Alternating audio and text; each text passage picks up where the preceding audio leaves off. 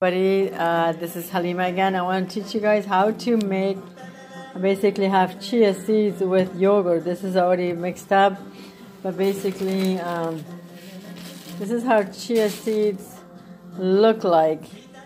They're just very tiny black seeds, and then you just put it in and then mix it with a fork. This is with yogurt that I made, and there's a recipe on YouTube. But this, and if you can tolerate salt is actually not good for you unless your body needs it.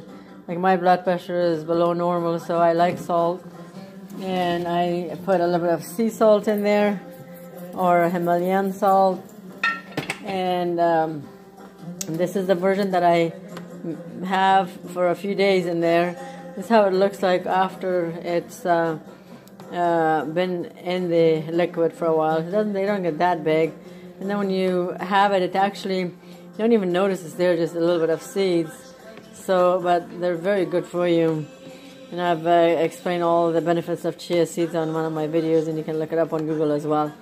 Anyway, so bon appetit. Give me a thumbs up if you like this.